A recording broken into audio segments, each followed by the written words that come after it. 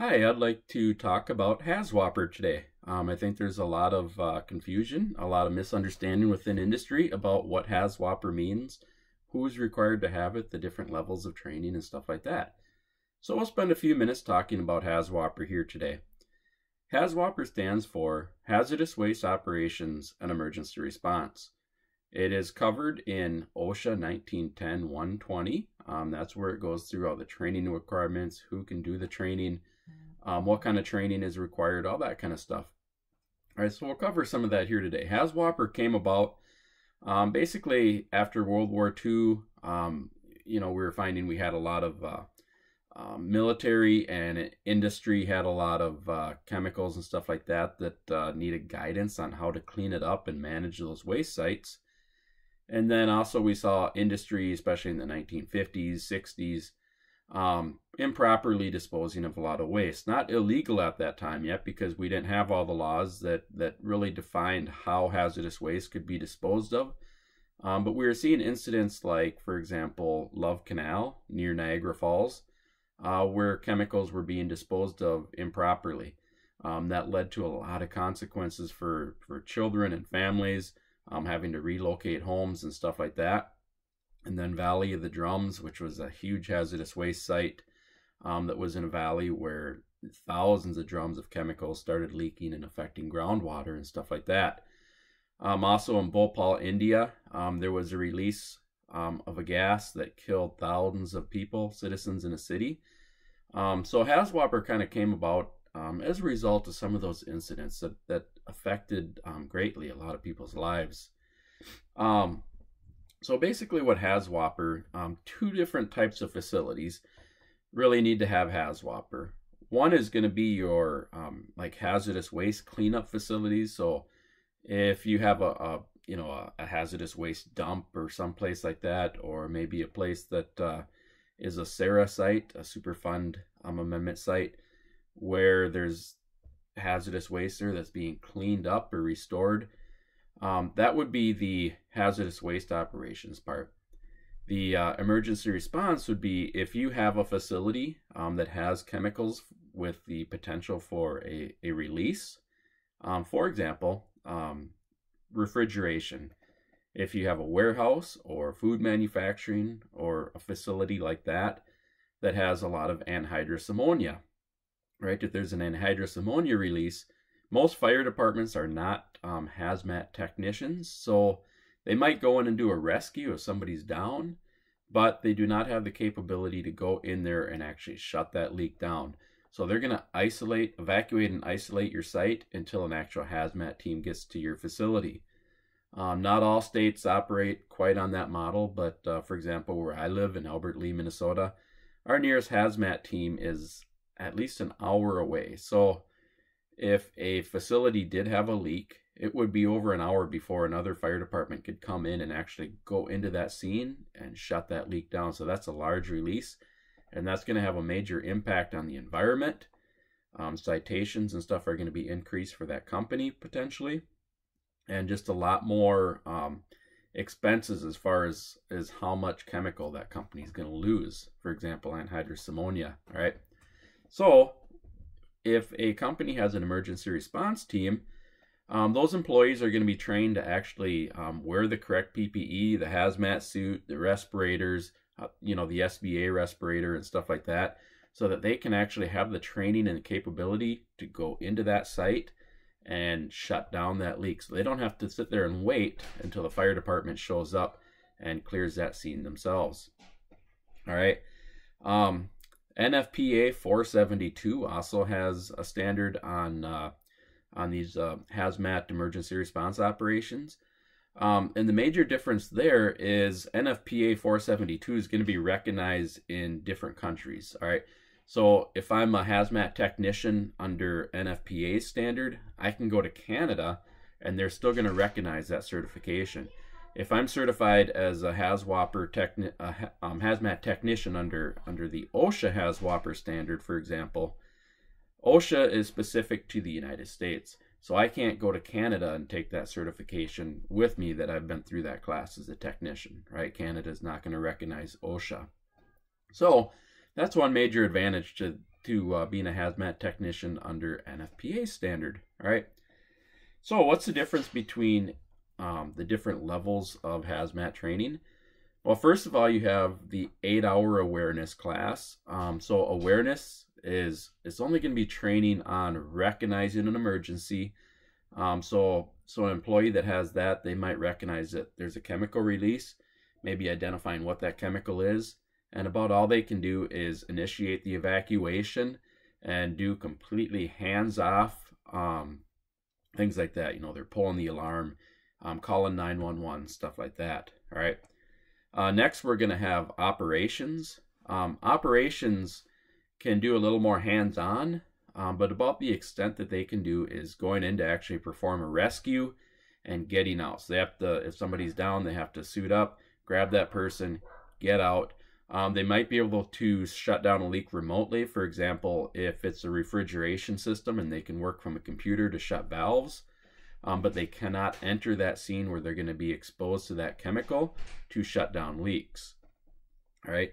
The next level is going to be a technician. Now, a technician can actually go in and get hands-on.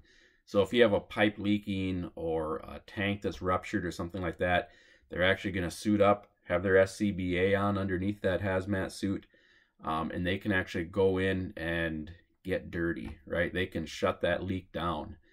And the next level is going to be specialist, all right? A hazmat specialist, they're going to have training that's above and beyond what the OSHA Hazwoper standard teaches. They might have, for example, they might have a chemistry engineer degree. They might have advanced training in refrigeration and stuff like that. So they're going to have advanced knowledge that's really going to give them the capability to understand the chemicals in that facility. All right. Now, just because somebody's trained to one level in another facility, that might not always translate. For example, so let's say I had advanced training in anhydrous ammonia refrigeration. I understood that chemical inside and out. I had a lot of training, and I had the Hazwoper training to be technician or above. Now, let's say I went to another facility where they have a totally different set of chemicals, and I don't have the training to understand all those chemicals and how they react. I can be considered a specialist in the first facility where I have that advanced training to understand that, but I might not be a specialist in the other facility. All right. However, usually if I've had the 24 or 40-hour technician training in one facility, that certification does follow me to another facility. All right.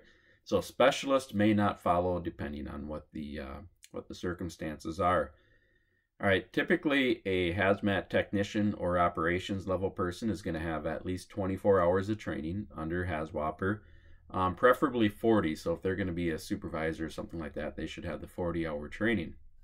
But the standard really goes through who can do what levels of training and stuff like that. But they do leave some of that up to the facility, whoever's managing that program. So that person has to use their discretion.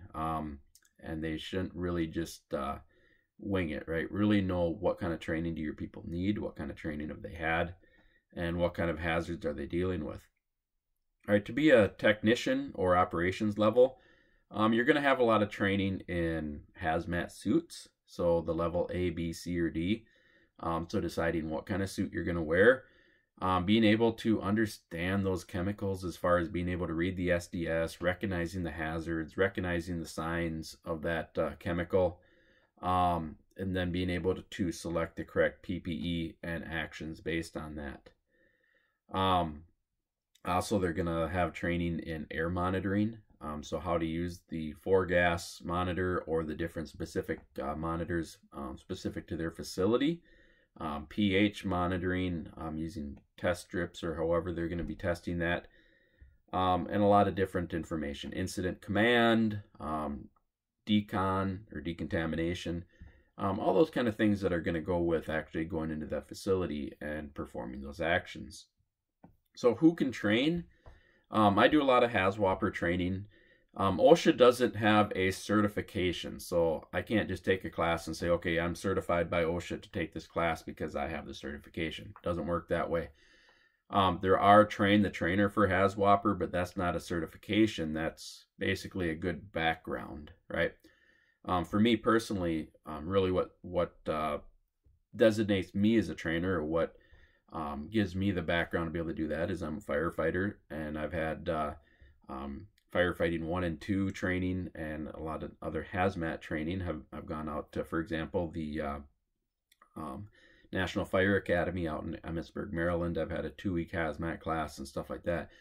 So looking at your individual trainer, and they should have the background knowledge to be able to teach what they're teaching, both on the how to teach side. So for example, how to teach people how to administer tests and stuff like that. And then the actual hazmat and OSHA training, all right? So OSHA does not have a designation saying who can train. They're not going to sign off on anybody. Basically, that's up for the employer to decide who has the qualifications to do that training. All right, every year then after that, you have to do a refresher training. That doesn't necessarily have to be 8 hours, but 8 hours is kind of that standard, right? That's what most people follow. You don't have to do it all at once. So there's nothing saying that you have to have a 1 8-hour class per year. My preference is actually stretching that out over the year, because people don't tend to remember everything over the course of a year. So maybe it's every quarter you're having a 2-hour, 2 or 3 hour training, where you're maybe doing a drill and just going over some of that stuff. That way you're not sitting in a classroom for a full 8 hours, right? So because it's being spread out, they're going to remember it better, and they're not going to have that the boredom of being in an 8-hour class, right? So there's a lot of things that come with Hazwoper. So if you're looking for an instructor, I'd be happy to help you out there. If you have any questions, feel free to reach out. That's probably my favorite class to teach, is the Hazwoper class, taking somebody that a group of employees that really have no background in emergency response, and over the course of a week or so, getting them trained up to the ability to actually go out and do that kind of work, being a technician in their facility. It's fun. I think there's a lot of learning that goes on. We keep people engaged. They're going to learn a lot about chemistry. It's going to be hands-on. So be happy to help you out there. If you have any Hazwoper questions, feel free to reach out to me.